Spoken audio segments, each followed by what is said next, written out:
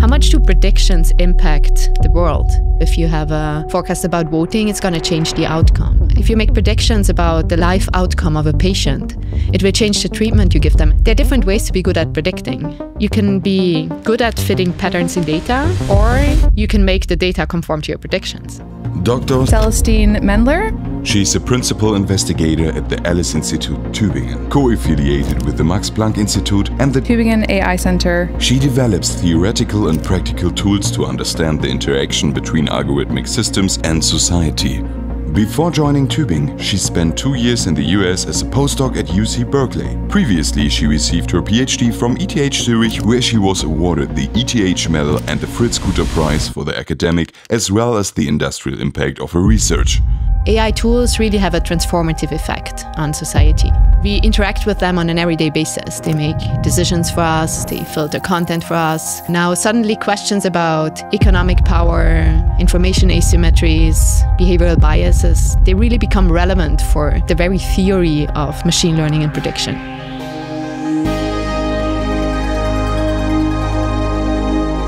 Welcome everyone to the third episode of the Cyber Valley podcast. This entire series is where Cyber Valley gets a glimpse into the minds that are shaping the future of AI.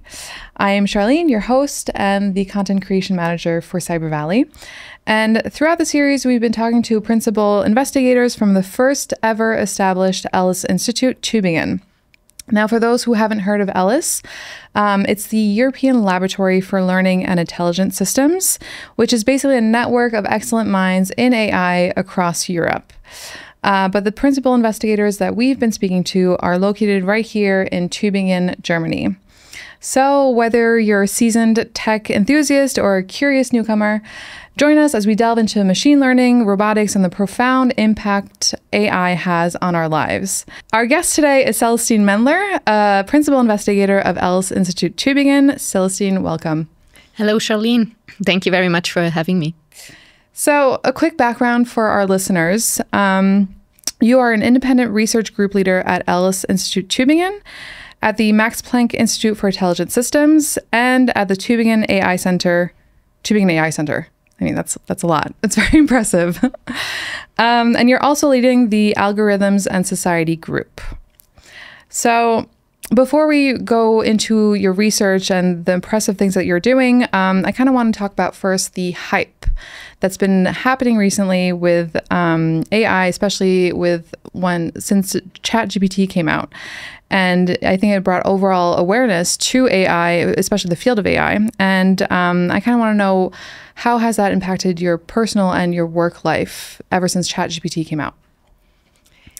Yeah, so it really made a huge difference. I think it's mostly like the presence in the media and in like everyone's mind. Everyone now knows about AI. It just made the technology accessible for everyone. It just brought it so close to the people. I think this is what made a huge difference.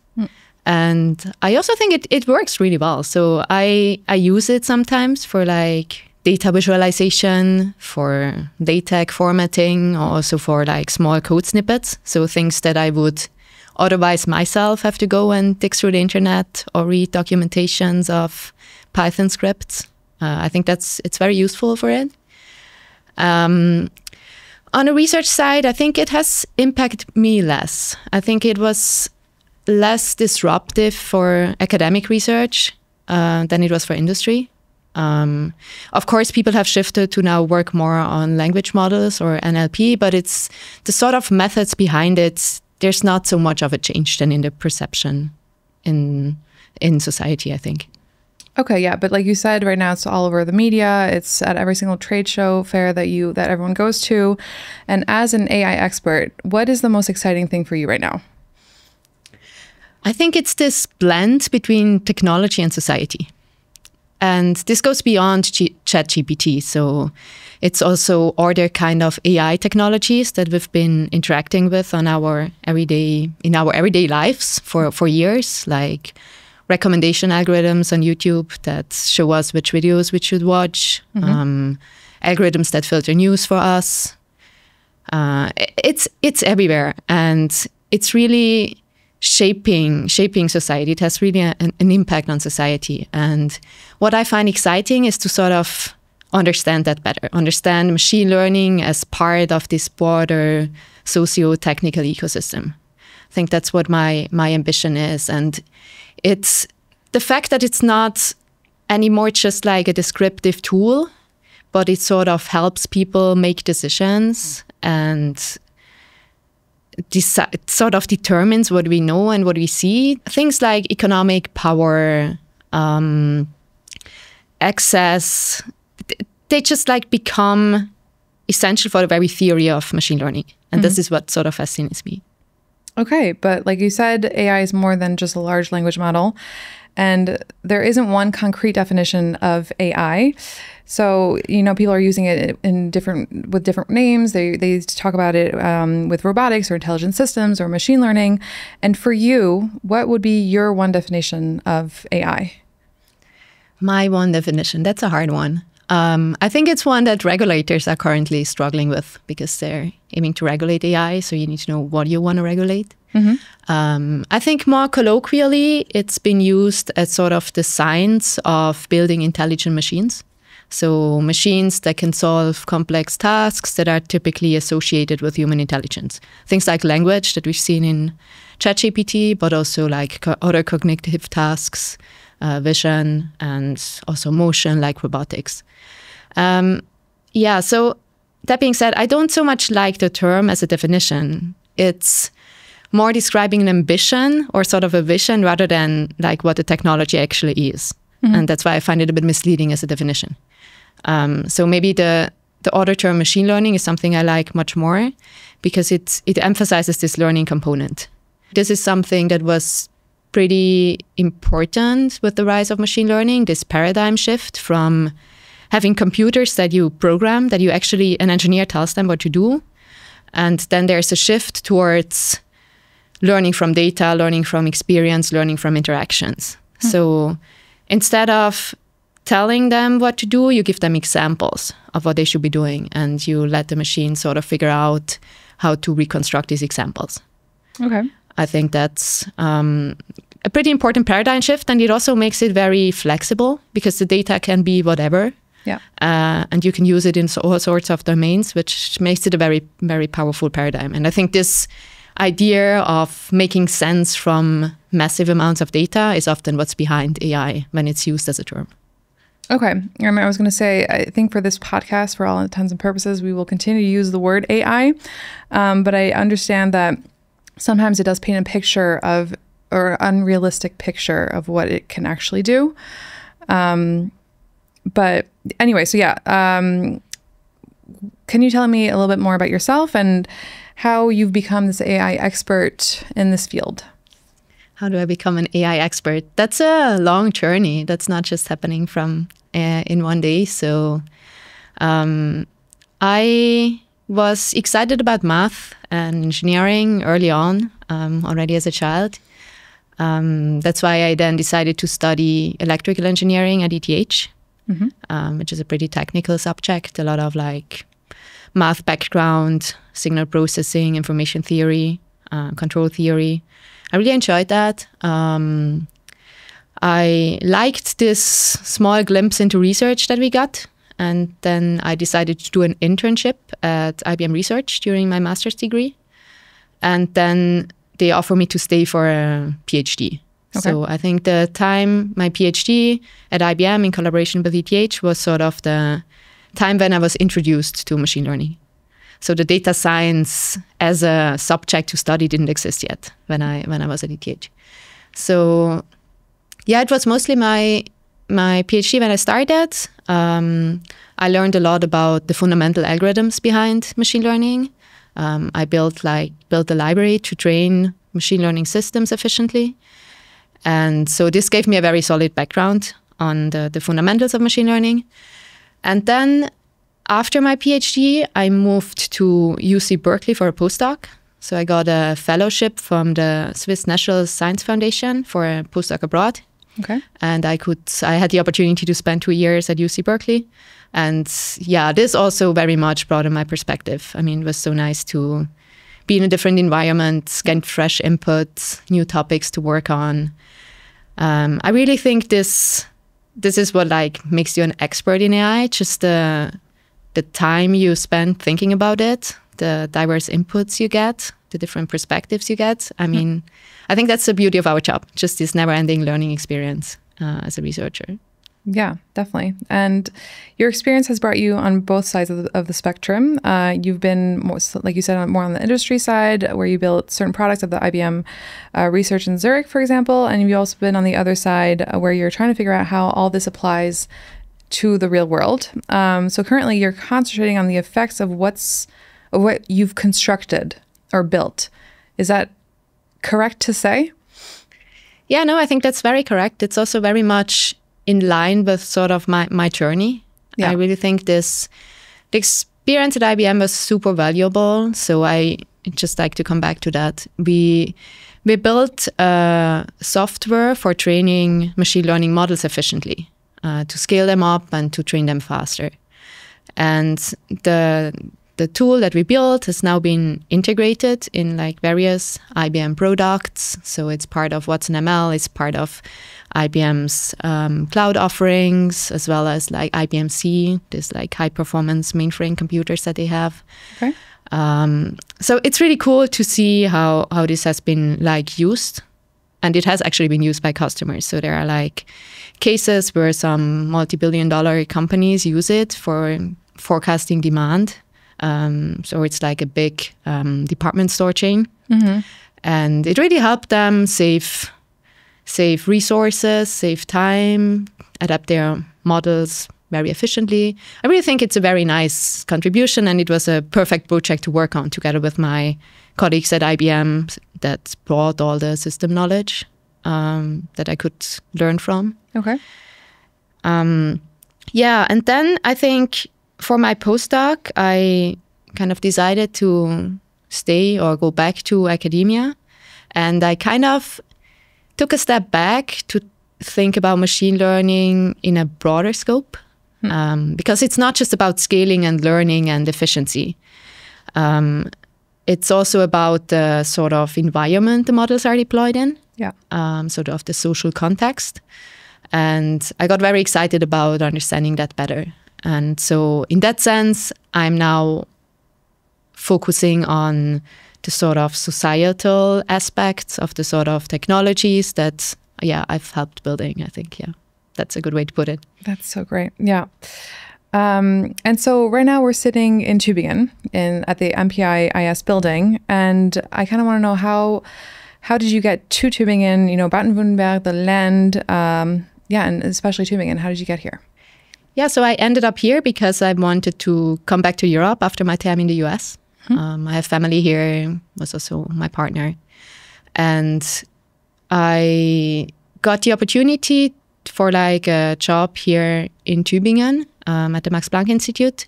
So I knew Moritz Hart from Berkeley, and I could join him here to build up his new department, which was a very nice perspective. So that's how I ended up in Tübingen. And I think I decided to stay because I really like it. I think it's a very nice environment, very collaborative environment, a lot of resources. It's really, I think, a very good place to be in Europe. And now the new group that I'm building at Alice, it's a really nice position, and I'm very happy to have it. I think it's, I'm really looking forward to staying here for a bit longer. Okay. And is it particularly important for you to invest in growing AI, especially in Europe? Yes, I think that's very important. I think AI has become a very valuable economic asset. And I think it's really important to also foster talent and have like the knowledge here in Europe and not just rely on the US or China for major developments. And on the other hand, I think there are always values that go into these technologies. So the decision you make when you develop them, the kind of research question that you decide to work on. And I think it's very important to have this sort of Europe be represented there. Yeah. Okay. And so now you're leading the Algorithm and Society group. And for people that aren't really in this field or a researcher, they think that scientists or researchers, go into a white lab with a white coat and, there's a fingerprint touchpad to get into the room and, with iris sensors or things like that. Is that what your typical day/office environment looks like? Yeah, not quite. So I spend a lot of time in my office with my computer on my laptop. Too much time on my laptop, I would say. So it's a lot of also theory work that I do mixed with like coding. Okay. I think when I actually work on like a research project. But so my job. So there's a lot of talking to people, advising students, keeping up with the work that goes on in the field, preparing talks. I do a lot of visits to other groups. I think this sort of interaction and discourse is super important because a lot of new good projects, they come out of discussions and maybe also discussions with people outside your field from other areas. What else? Yeah, so there's traveling is also part of traveling to conferences. I think it's really nice to like once or twice a year go and gather globally with like friends and colleagues and learn about the latest developments. And how would you describe your research in the simplest of terms? So imagine that you are at a family gathering and your family member is asking you, what is it that you actually do? How would you describe that or explain that? Yeah, so I usually say that I do research in AI, and then they all expect me to talk about autonomous cars or robots or ChatGPT now these days. Yeah. And then it's always a bit hard to sort of come to sort of the fundamentals because the research I do is really at the foundations of machine learning. Okay. So what I usually try is I try to just explain a bit the basics of predictions. I try to show them that they interact with machine learning models in their everyday life. When they use their smartphones, when they stream music on Spotify, they get like recommendations for playlist continuations. And if they use Google Maps, it's just like they interact with sort of these algorithms on a daily basis. Yeah. And then I try to sort of like sketch a bit the things that can go wrong, how there's a sort of a bit of a mismatch between theory and practical expectations. And I think that's exactly where these gaps is what I'm trying to fill with my research. Okay. And if we dive a little bit deeper, what exactly, can you give us some examples of your research and what is it exactly that you do? Yes. So one area I've been particularly excited about recently are social dynamics around predictions. Okay.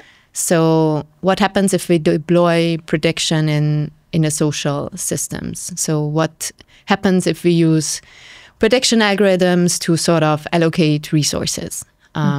So how does that change people's behavior? How should that sort of change the way we think about prediction in this context? I think something really important here to note is that so predictions are not purely descriptive, but they can also steer users. So let's say if YouTube selects videos for you, you just see what they selected. So you can only click what they decided that you might like. Yeah. So there's a lot of this sort of downstream implications of algorithms on user behavior, which I think is very interesting. And this is something that has been, it's not like a new phenomenon. This has been recognized in economics, I think in the 20s. Oscar Morgenstern, in his habilitation, he wrote about... I'm sorry, who? Oscar Morgenstern. He was like one of the founders of game theory. Okay. So he wrote in his habilitation about the predictions that can impact the target they aim to predict is one of sort of the fundamental problems of prediction in general. I'm struggling a bit because his habilitation was in German. And so the statement was also, the original one was in German. But I think this is like a very important dimension, and it's often neglected in machine learning because we often treat data as like a static object. And we don't take into account that the prediction that we make on past data could impact future data. Yeah. This is something that's often treated as a distribution shift in machine learning, but it could be caused by the model itself. And this gives rise to sort of interesting questions and dynamics about the way we formalize predictions. I think this aspect of steering is something super interesting, and for the way we think about machine learning. And you keep saying that it directs people, or it steers people in a certain direction. So when we talk about big events like the upcoming elections in Germany, for example, or even the United States, and these predictions will form or can form our opinions based on what's set before us. So can that have an impact on the end result with voting, for example? Yes, so this is a theme that has been studied in political economy and psychology for a long time. So there are known effects, like, for example, an underdog effect. There's also another effect called bandwagon effect, where you just follow the majority opinion and you're going to vote for someone if you think they already get a lot of votes. So there are different effects that definitely, like, expectations about the outcome of an election have on voter turnout and what people vote. So this is like an effect that's independent of like whether the prediction is made by AI or not, right? Yeah. I think this is important to understand. So these are sort of dynamics. They exist. They have been studied, and I think it's just important to be aware of them when you deploy machine learning systems, because it's a completely new scale at which we make predictions. Yeah. Okay. And before, you also talked about the socio-technical system and that AI is changing the system. Is that what we're seeing today? Is this currently happening? Yes, so it has happened at many small areas. So, for example, it has been documented in London when Google Maps was introduced that suddenly small neighborhoods that never had traffic were suddenly jammed. Right, there are a lot of people following these predictions. Or there's justice on Spotify movement, just because Spotify algorithm tends to recommend already famous artists more often than newcomers. Okay. So this has led to sort of movements in the artist community, just to counter sort of these changes. In finance, we've seen that finance predictions have really caused some sort of financial crashes in the past. So I really think there is an impact everywhere. Yeah. And are there any regulations on all of this? Is this what your research is focusing on? I think regulation is important here. It's not entirely clear to me yet how to best do it. Okay. I think what my research can contribute is tools to measure the impact of algorithms on society. Okay. Ways to formalize it, to think about it, to make it concrete, to make it something that you can, really measure or make someone accountable for. I think that's maybe what my research can contribute. Okay, so let's talk about your accomplishments. Can you share with us a memorable moment or an accomplishment from your career in AI that's particularly meaningful for you? Meaningful, memorable. I think memorable is one achievement was when our library at IBM that we built was sort of used as a flagship project to sort of announce a new collaboration between IBM and NVIDIA. Okay. I think it was Think 2018. So that's that's a huge conference. You need to think of 30,000 people attending. And then there's the NVIDIA CEO on stage. There are a lot of VPs from IBM, and they talk about how they're going to do great things in the future, collaborating. And then they talk about our project. You see sort of the name flash up on these screens in this huge arena, it was pretty nice. I was kind of proud of the thing that we built and the impact we could have. On a different scale, I think another even equally memorable experience was maybe unrelated to research, but I recently met the mother of a student that I mentored for a couple of years. And she was like so nice, thanking me for all the support I provided to her daughter, how important it was, how thankful she was, how I was like a role model for her daughter, which was really nice. I think I really give a lot of like satisfaction back. Yeah, of course, of really being nice. A mentor. That's great. Yeah.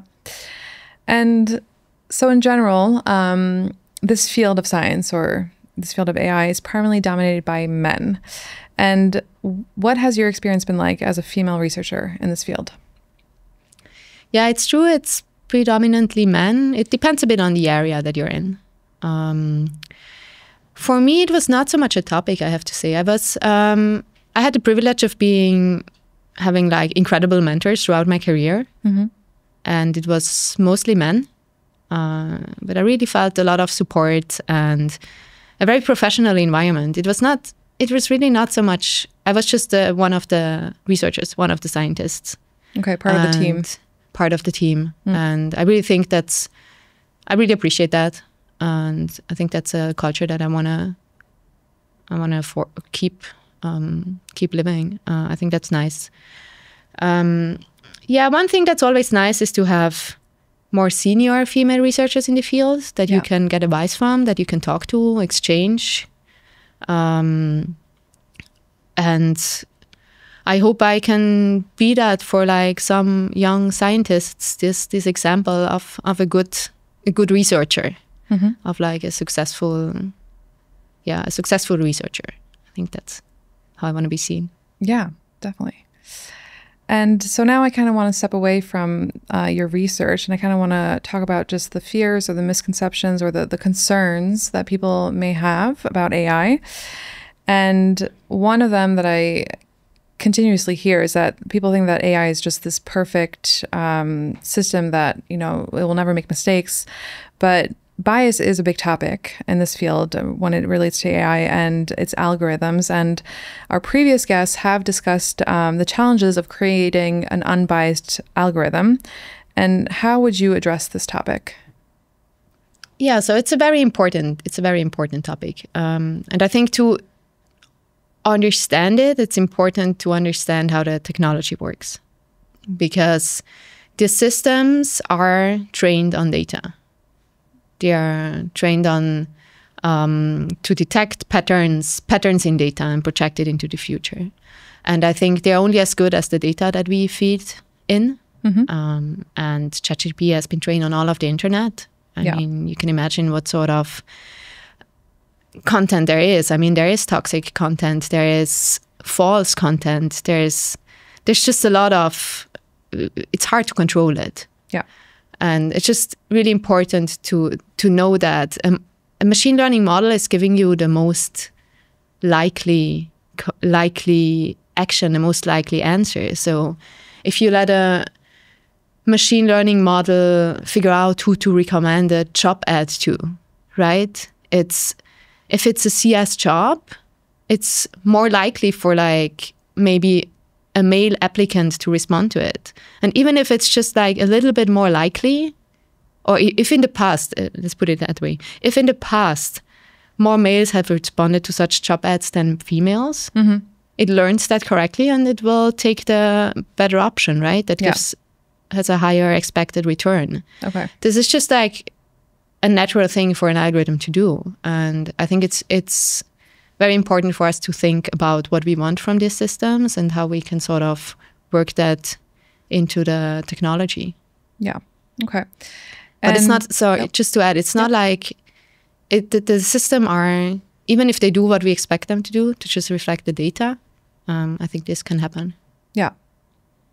Okay. And what about the social inequality aspects? So some may have better access to AI advancements, and therefore that widens the gap between the people that can have the access to these and the people that don't. And so it can create advantages for some people.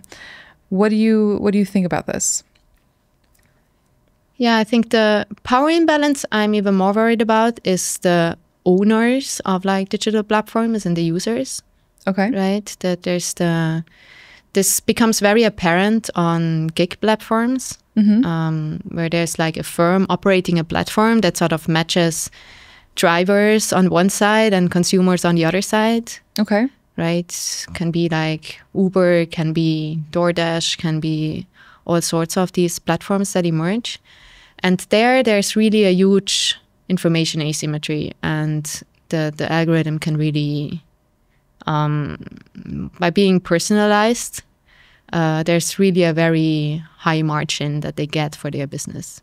Okay. And so one kind of trend that we've seen evolving is that sort of drivers and users of the platform, they gather and they sort of share information, they deploy coordinated strategies to sort of counter this power imbalance a bit. Okay. And I think there is a lever because these platforms also rely on our data. Yeah. So there's some sort of leverage we have through data to influence the platforms and algorithms.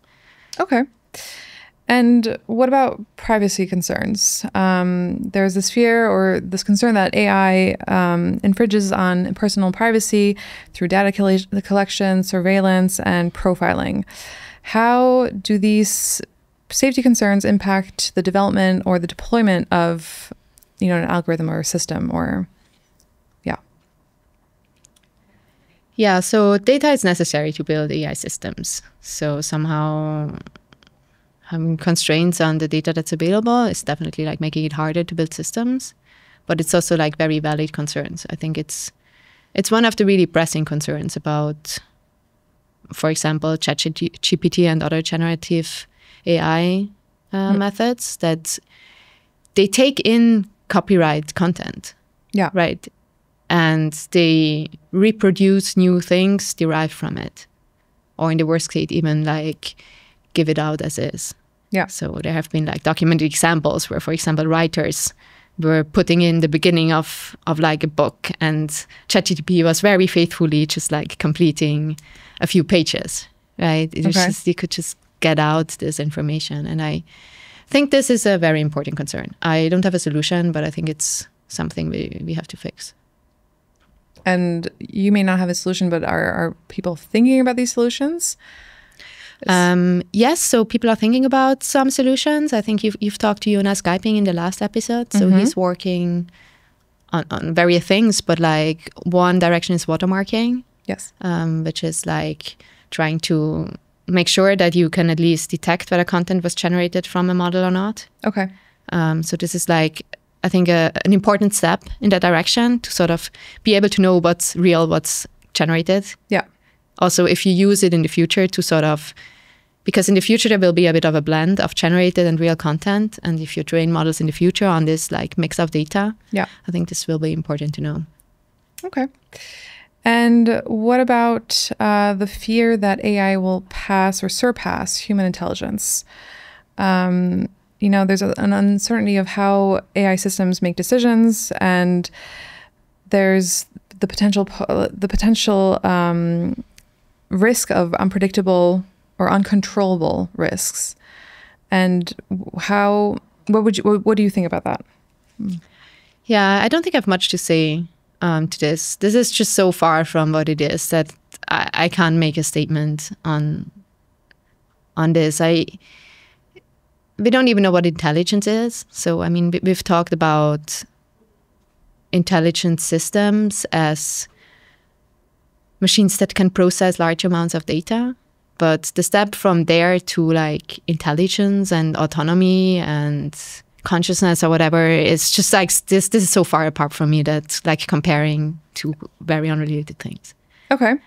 And I guess this kind of couples with the lack of transparency, how it affects how when an AI system makes a decision, it can affect, of course, an explanation without oversight. So, or it can affect lives without oversight. So how do you handle that? I think we have to live with it. You think that? We have to live with it. We have to live with it, okay. I think the systems are just working very different to how we are used to reason. And it's very hard to sort of explain it.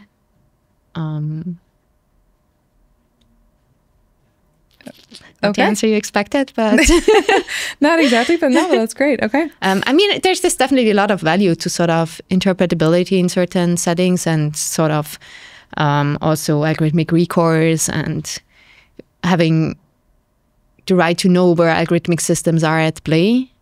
But the complex inner workings of like a neural net, how it maps like an input to a prediction is,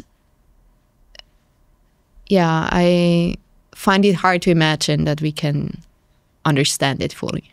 Okay. And with our previous guest, we also talked about the trustworthiness, like the trustworthy of our systems, trustworthy or not. What do you think? Do you think the AI systems are trustworthy, or can people trust them?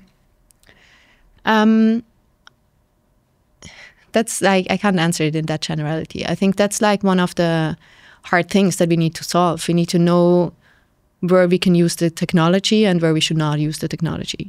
Okay. There are certain things they are good at. The systems are really strong at. There are other things that we just simply cannot expect them to do. And I really think it's very important to figure out just how to deal with it, so we can build reliable systems. So for you, there's a sort of a limit of when we can use it and when we can't. So currently, there are definitely limitations of the technology for things that we should not use them for. This might change with like the advancement. This might shift. Okay. That's hard to predict. Okay. So we talked about so many different aspects, you know, your experience with on the industry side versus the impact that AI has once it is brought to the market. We talked about the societal aspects of it, the concerns, the misconceptions, the fears. And I want to know now, have your thoughts about AI changed over time? Maybe a little bit. Maybe my side. Yeah. It has changed in that at the beginning, I first had to learn what it is, right? Okay. How it works. It was, yeah. And once you understand it, you much more understand where the limits are. Just certain assumptions that we make. If they are violated, there's just no reason to believe that it will like work in and that we can trust it, right? Okay. I still find it super amazing, right? How these like some simple statistical methods allow for like this complex behavior, or allow for something like fluent language. Not many people would have thought that just by predicting the next word, you could generate such like naturally sounding language without having like grammar or semantics or anything. I think that's like, it's really impressive. I'm very excited about the field. And are you more worried or more optimistic about AI? So is AI good or bad for the future? I think I want to be optimistic. I think it's just about figuring out how to use it. I think there's a lot of work that still needs to be done, of course. But it's a lot about just like getting a sense for what it can and what it cannot do, instead of just throwing it at everything. I think this would be crucial. And where do you see the trend going for the future? Where do you see AI moving in which direction? It's a good question. I don't know. I really don't know. I think the language is really cool, but I expect the hype to like dampen eventually and new things to become relevant again. Okay. Yeah, no, I can't tell you. It's really hard to predict. Things have been evolving so quickly in the field. Definitely. And changed so quickly, so. Okay. And so you're part of the ELS Institute Tübingen, which is embedded in Cyber Valley community. And so what does that mean to you? How do you benefit from the AI community around you? Yes, I think it's a really great environment to be in. It's this blend of like industry, academia, then the Max Planck Institute, now the new ELS Institute, which is part of it. It's a really like huge AI campus. I think it's probably one of the biggest ones in Europe. And I think it's really nice to have like this different perspectives and also different fields. I think that's also very important because the university covers so many areas. So there are a lot of like interesting intersections one can explore. There's like the AI in science cluster at the university, which sort of fuses AI and more of like the science in biology, chemistry, or just like very broad science. Okay. Yeah, so I think it's a really, really nice environment. I really feel privileged to be part of it. Okay, great. Well, thank you so much, Celestine, for all of your input and sharing your knowledge with us. It was really informational and I think helpful for our listeners. Thank you very much for the conversation. And remember, everyone, the conversation doesn't end here. Let's continue the dialogue until next time. We can keep exploring and staying curious and embracing the ever-evolving world of AI. You know, the future is unfolding before us, and I hope this has left you a little bit more inspired and informed. And, you know, thank you so much for being part of the future with us.